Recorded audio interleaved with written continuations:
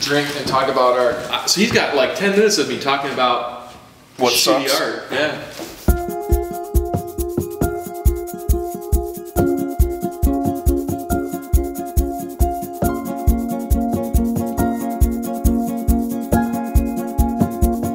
And again, I really think like the most important thing I can offer to the artists and my clients is just, I just know, like, okay, this is good stuff.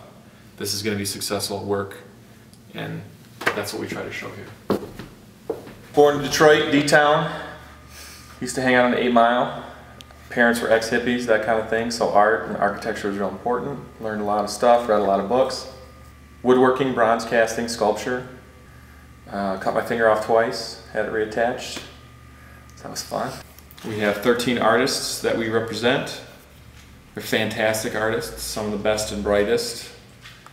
And that's what my job is. That's what I think I'm really good at, is knowing what's good and knowing what's bad. I think a lot of gallery owners forget that part. They forget to be judgmental and forget to critique and forget to think it's okay to tell somebody, that's not such great stuff. People buy a lot of bad art, unfortunately. And my job as the gallery director is to make them successful for the whole thing. So I like to be able to take people into the studios. I like to be able to take people and show them kind of other things that are going on as well too. There's Robert Lucy, New York painter, fantastic artist. We've got Mark Hansen, incredible abstract painter. Stacy Holloway, she's a new sculptor we just picked up. She's been with us only for about a month now. Does a lot of 3D work, metal casting, these miniature installations that she builds. Very quirky, very different type of work. This is a part of a variable size installation. These planes can be mounted in different ways. Fantastic piece. Kind of spooky, kind of interesting, kind of funny, kind of serious all at the same time.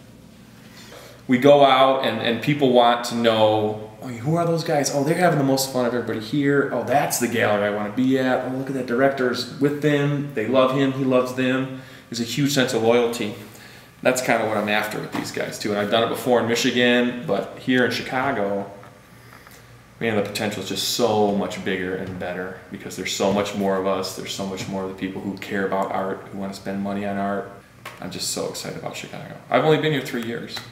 Oh, wow. So when I started this thing a year ago and built out everything from the ground up, I put all these walls up, I hung every single light. Like, I'd prefer a great painting to go out the door and disappear and we never see it again, except maybe it's somebody's dinner party or something. That's the best.